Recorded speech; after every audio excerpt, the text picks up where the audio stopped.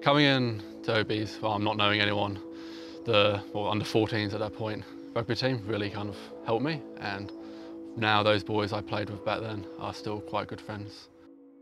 I'm Oliver Haig, 20 years old. I live in Dunedin, but I'm originally from the UK. I was born in Perth, but I only lived there for a few years before heading to England, where I lived in Suffolk, a wee town outside Bury St Edmunds. I started at Tiger Boys in year 9 and went all the way through to year 13. Tiger Boys is just like a different school to what I was used to. I'm very rugby orientated and helped my education as well. Kind of balanced both of them really nicely, so I enjoyed my time here. Quite a quiet rugby player, but I guess I do my job and that's what I kind of focus on. Head down, get it done, and just make sure what I do is best of quality I possibly can. This is my second year now in under-20s program. Now it's a great sort of platform to get to know more people coming in from town, especially Dunedin, where it's a university, polytech place.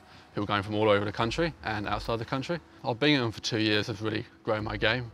Especially last year I was the younger player, and with these older boys who've obviously a lot more experience, who have now, a lot of them gone on to further honours. It's just really grown my game, and now growing off the younger boys and helping them grow.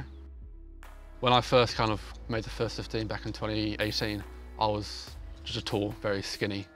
First time I was one of the lightest in the team, and I was playing lock, so it was a struggle. It's only recently, the past year, I've been able to put quite a bit of mass on. Kind of like the nutrition talks from Bex and stuff like that enabled me to kind of use the right sort of diet and use it well to put that mass on.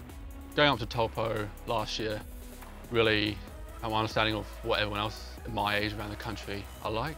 They're a lot bigger, and just that different sort of rugby you got to kind of apply yourself to, and how that grows your game, playing very experienced and well-trained players. Getting away with the whole team, it's just a lot of fun, and just playing rugby. Just for a whole week just playing rugby, it's great fun.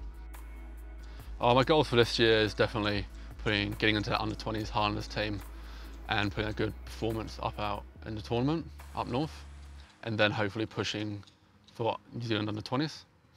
And also my club rugby, being a good performance there, get a good team, and then being able to push for that finals and winning it this year.